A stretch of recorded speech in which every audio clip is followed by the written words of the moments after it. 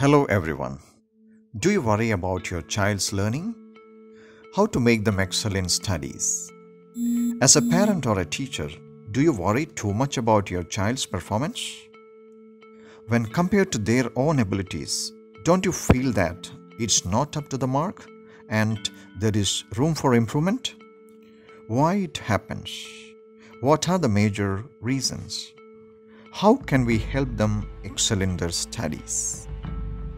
As all of you know, all children have talents, but some of them are unable to perform well. Sometimes, a disparity occurs between their potentials and their performances. Your child may study in primary or high school or higher secondary or PU level or in college, but there are some common reasons which contribute to the inadequate performance of them. Some of them are: 1. Absence of setting a long-term goal. 2. Lack of effective day-wise planning. 3. Inconsistent and irregular study or practice. 4.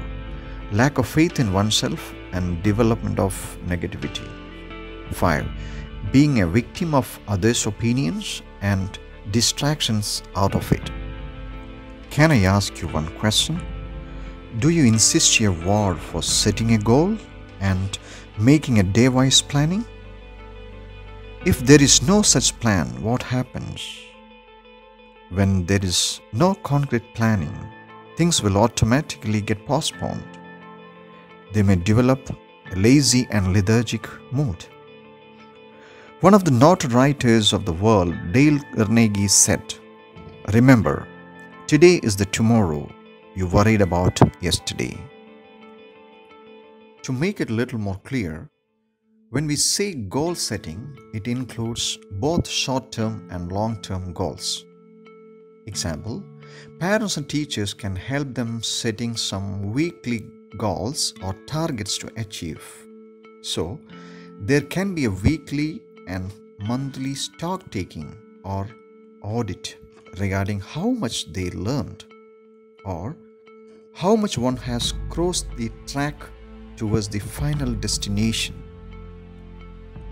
Your child may sometimes ask you, what is the advantage of prefixing the destination? It gives necessary fuel as well as interest to drive every day. It also gives clarity of the route to be traveled. You know, what makes a child underachiever or underperformer? Lack of motivation, distractions, only occasional efforts in which there are full of intervals, etc. Infatuations for irrelevant matters also play a major role to lose the focus from studies. Another key to better performance is consistent learning and routine study habits. Let them make a timetable and follow it. It says, what you are is what you feel. If a child believes in himself or herself, the feelings of positivity will give him or her the highest motivation. If we can convince our children that instead of becoming a football of others' opinion, listen to their own heart and mind and its positive messages.